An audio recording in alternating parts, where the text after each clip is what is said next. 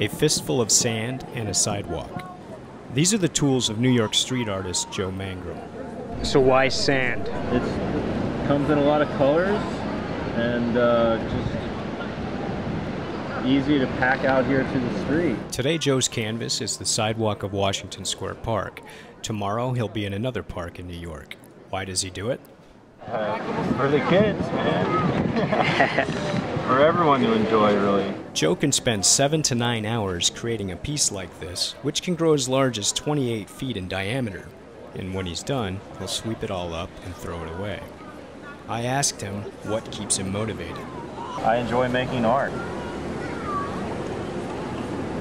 It opens up people's lives and it opens up people to new ideas and hopefully, you know, maybe inspire some change or inspire something creative in them to come out. I love to make people go, wow.